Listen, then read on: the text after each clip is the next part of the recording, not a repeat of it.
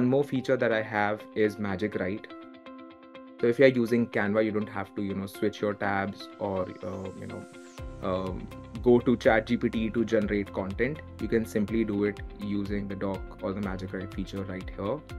So I clicked on the doc option, clicked on this plus button, is Magic Write. I'll click here and I'll say write a newsletter for my upcoming webinar on AI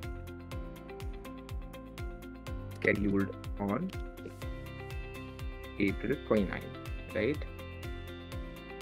So once I click on generate, it will start generating the result. I had already generated it before. So this is what it gave me, right? Now again, all the magic of AI or, to generate your crisp result, all of that depends on the prompt that you give. So to learn more about prompt, we had already taken care of it in our last couple of sessions. You can go back, we'll give you the link on our description, and you can, see the recording of our last webinars to know about prompting or how to create best prompts.